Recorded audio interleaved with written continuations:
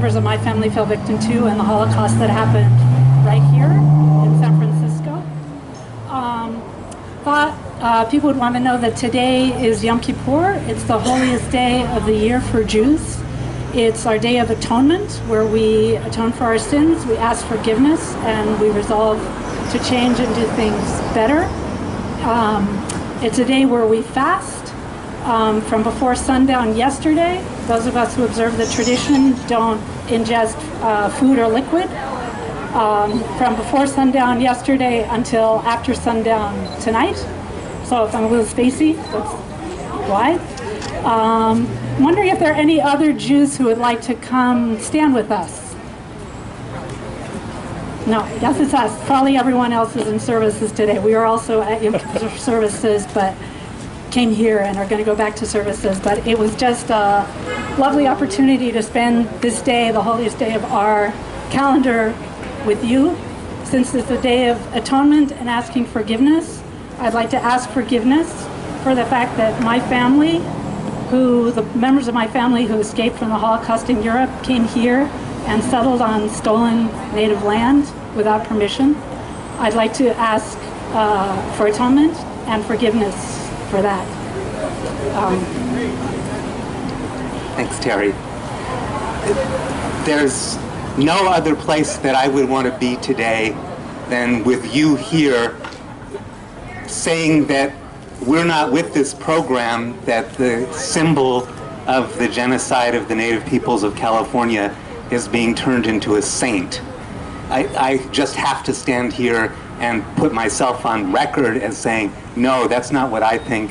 I'm with you. I want that not to happen or not to have happened. And if it has happened, I want to be with you while we reverse it. And Terry said almost everything that I wanted to say. We're Jews and we're white. And as white people, our ancestors came to this land, the land of native peoples. They did not know what they were getting into. Our ancestors did not. But one of the things that they got into was that when they came here, they became white.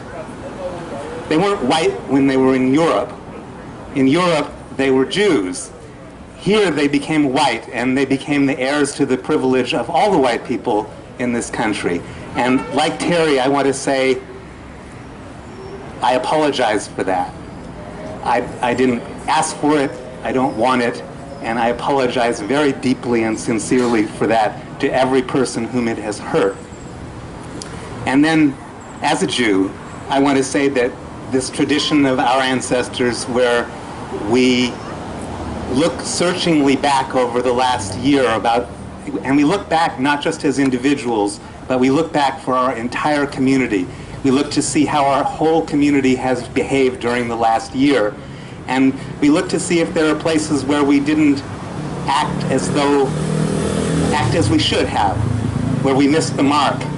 And there are some places during this last year where white people have missed the mark.